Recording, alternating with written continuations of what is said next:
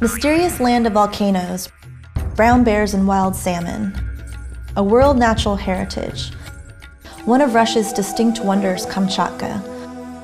For many it remains a dream, as few have had the chance to experience its magnificent beauty and vitality.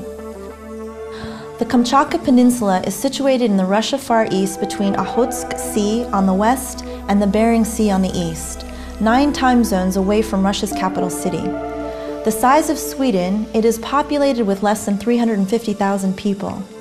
Due to its previous isolation, low population density, few roads, small and dispersed settlements, and little large-scale development, much of the peninsula still possesses intact, globally important biodiversity. The significance of Kamchatka's biological diversity is measured not so much by species richness as it is by the species endemism, presence of numerous rare species and ecosystem processes, such as volcanic and geothermal. The world-famous Valley of Geysers, in the heart of the Kronotsky State Biosphere Reserve, was discovered by a Russian geologist, Tatyana Ustinova, in 1941.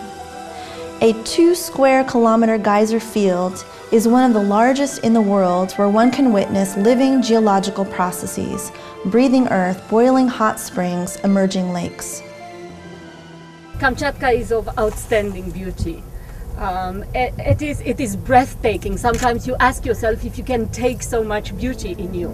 Approximately 16,000 Kamchatka brown bears, the second largest subspecies in the world, are found throughout the peninsula.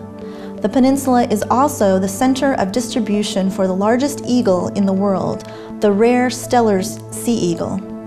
Approximately 1,800 endangered northern sea lions live along its coast, as does the only population of sea otters in the western Pacific. Walrus and 5 species of seal found in the North Pacific are in abundance along the peninsula's coastline and on surrounding islands, along with numerous seabird colonies.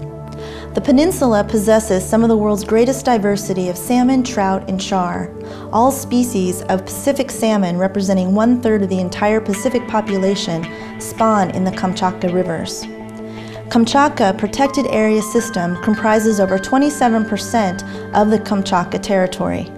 An unprecedented level of poaching has become a curse for Kamchatka's unique biodiversity within and outside of protected areas. Well-organized commercial poaching brigands and illegal trophy hunters target bears, snow sheep, reindeer, and marine animals. The lucrative traditional medicines market entices poachers into protected areas in search of animals and their valuable organs, such as bear gallbladders. Highly organized poaching of salmonids for their caviar is likely the most pressing and significant problem. This is considered to be the most significant threat to Kamchatka biodiversity and to indigenous communities, limiting their options for traditional livelihoods. A large international conservation program led by UNDP was launched in Kamchatka in 2002. Supported by the United Nations, the Global Environment Facility, Canadian government, and the Moore Foundation.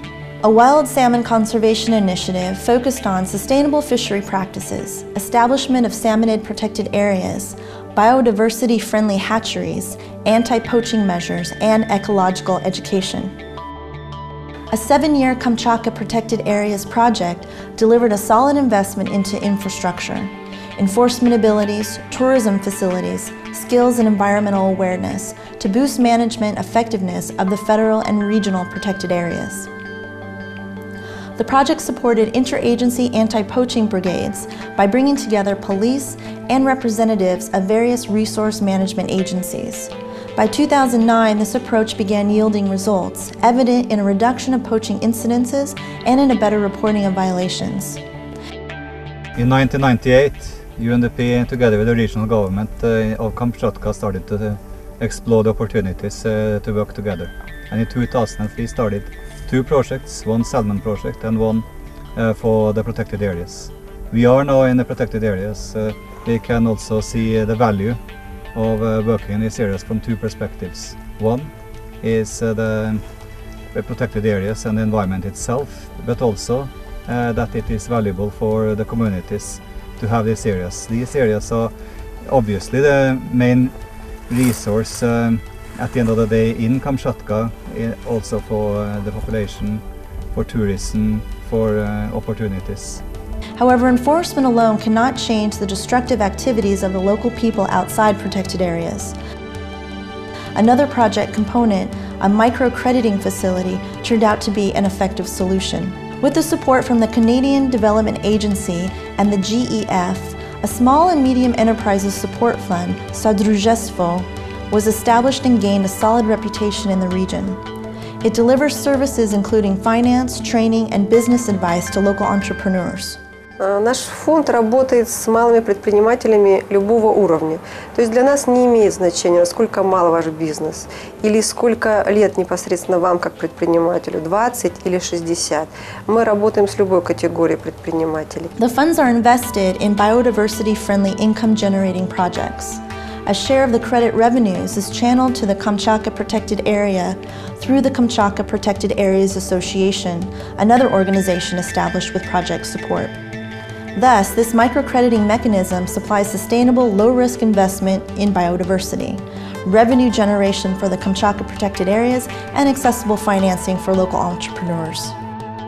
UNDP is a development agency, but is also one of the largest sources of finance, of technical assistance for environment, because we believe that development and environment are intimately linked. And one of our focus areas is protected areas.